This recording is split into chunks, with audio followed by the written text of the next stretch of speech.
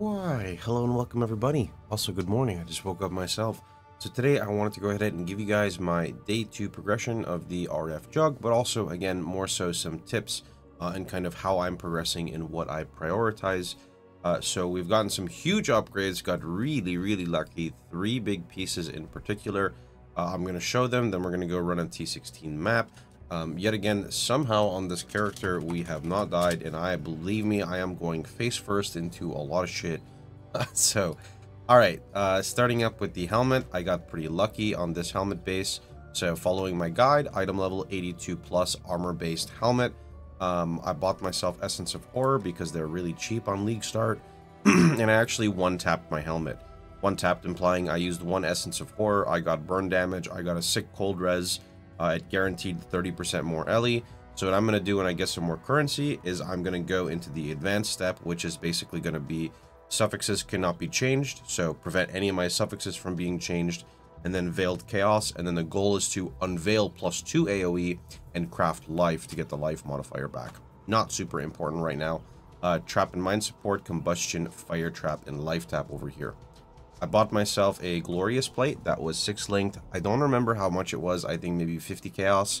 Then I proceeded to just throw whatever I had at my chest piece. Scour Alked it, chaos it a little bit. Ideally, you know, go with an armor energy shield base because it is way easier to chrome. So after getting some mediocre rolls like this, I kind of just wanted to play. So I went over to my bench to do 1 blue here. And I actually got lucky and got the perfect colors. I assumed I was going to get like blue, green, red after like 100 chromes. And I think I was going to try to use less duration instead of efficacy. I do believe that works because of the life tap tag. You know what, actually, let me just check to confirm here. It should work really fast. This is something I don't ever really think of, but I do believe it works. So if I take out my burn damage and I look at my RF, it's 198. Put this on, it is... Okay, so yeah, that does actually work. That's not a bad idea. So that way, instead of spending an extra God knows how much currency, you can choose less duration instead of efficacy. And unless you're in a Vol RF setup, which most of you guys are not, it's just good. Okay, and then the last one, I spent 4 Divines on my Legacy of Fury. Some things to note about Legacy of Fury, not a big deal, but every 10% effective Scorch should be an extra -1 res. I could totally be wrong here, so... I think you want to buy on breakpoints, and again, at the beginning, it doesn't matter, just buy whatever pair, right? But if you want to get the most out of your currency, try to go for like a 40% Scorch or a 50% Scorch, I think. Alright, other than that, I think most of the upgrades, weapon is the exact same, shield is the exact same. Gloves, I ended up buying Fractured Gloves for like 40C, and I spammed them with some Chaos Essences, just to pretty much get my Chaos Resistance up so I don't die in this YouTube video for this Foundry map. Yeah, that's pretty much it. Remember, everything, want to know how I'm making currency? It's almost all through Expedition. Everything is done live on my stream, so you can go check it out. Let us go run a tier 16 map. Oh, and we also gained our 2 Void Stones. So now we're working on Atlas completion, leveling, and then Maven and Uber Elder. I would say I'm still focusing on my 21 gems. I'm still focusing on, let's see, what else am I focusing on? So I want to get my 21 gems. At some point, I'm going to go for Awakened gems. I want to recraft my body armor to have more armor. There's like a lot of potential upgrades for me to go for still. Let's see. I would like to get Determination effect on my body armor instead of Malevolence effect. A lot of people ask me why I'm not doing the League mechanic every single map, and that's mainly because I don't really want to pick up white base. Like, sometimes I will, but every single map I don't want to pick up a white base, have the white base sit right here, and then, you know, do it 2 times, get the skill tree, and then inevitably 90% of the tree is going to be kind of trash anyway. I want to save that for my SSF experience, personally. I think it's going to be a lot more enjoyable. In Trade League, I kind of just want to, like, blast, sort of. Also, for people who are leveling somewhat similar at my pace, or are a little bit more experienced, I do have a new loot filter, which is working on hiding majority of stuff in the game. You can find that on my filter. It should be labeled as Endgame. I'm also getting ready to redo my skill tree so that I drop Call to Arms. The purpose of Call to Arms, a lot of newer players get confused on this, and not even newer players, but even experienced players. The reasoning I use Call to Arms is in the early game, you know, RF doesn't do the most damage. But because it doesn't do the most damage, I like to really lean on the Infernal Cry for the juicy clear. Once I get like Legacy of Fury and, you know, a 21 RF, maybe Awaken Ink AoE, in general, when the build is feeling a lot more oomph and you can kind of just run through packs, right? That's when I like to save those 2 skill points and respec it and go into the other parts of the tree, essentially.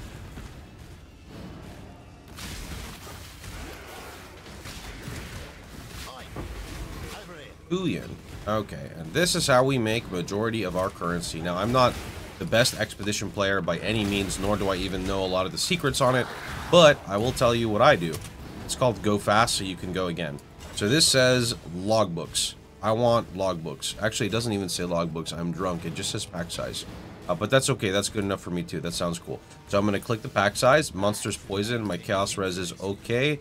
Plus I'm running Shakira, or sorry, Aracali, so I'm actually good against poison. This has number of rare monsters with pack size, so I'm going to grab both of those. Down over here, monsters are always crits. That's actually kind of scary, but let's do it anyway. Okay, moving in. If you touch this, monsters overwhelm, you die. Don't ever touch that as a Jugg.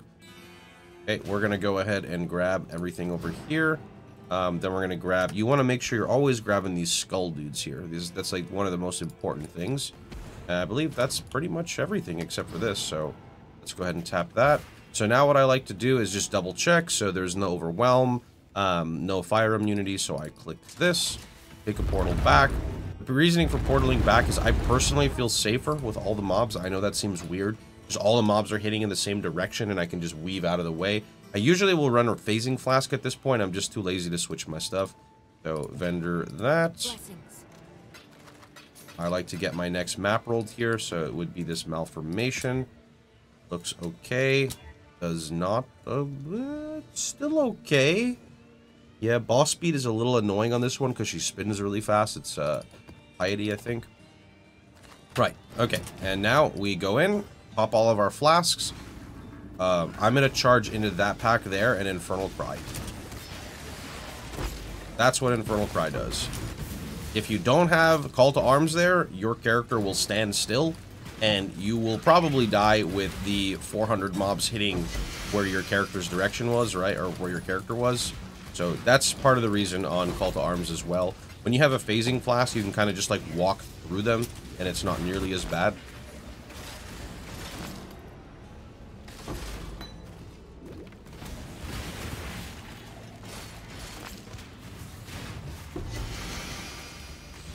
No logbook, but still nice currency. Booyah always pays off. Oh, hey, look, quartz flask.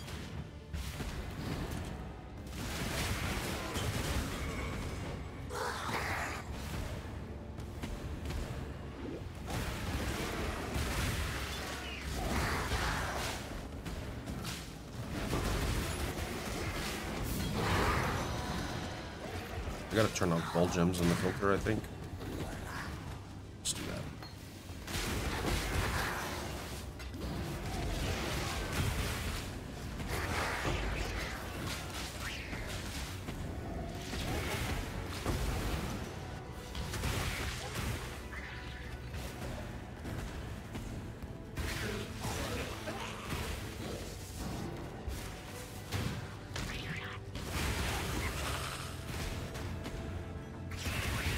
The new breach is pretty nice, to be honest. Like, it's way more dense for sure. It is a lot more dense.